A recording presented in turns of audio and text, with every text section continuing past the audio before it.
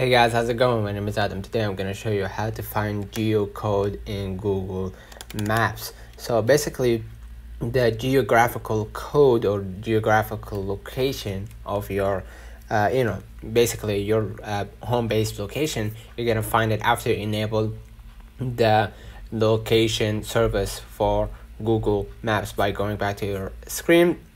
Go ahead to the settings and then go ahead to the Google Maps and make sure that you allow the location for Google Maps. Next, you can just go back to your Google Maps, and as you can see, you will see this is my location, and as you can see, this is the one that's moving.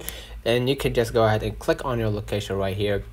Basically, you're gonna be able to see the code or the zip code of that location. All right, you're gonna be able to see the nearby places and the code for that place. So this is the code. So basically that's it. So let me know in the comments if this video helped you. Don't forget to like and subscribe, turn on the notification bell to receive every video we upload. Thank you for watching. See you in the next one.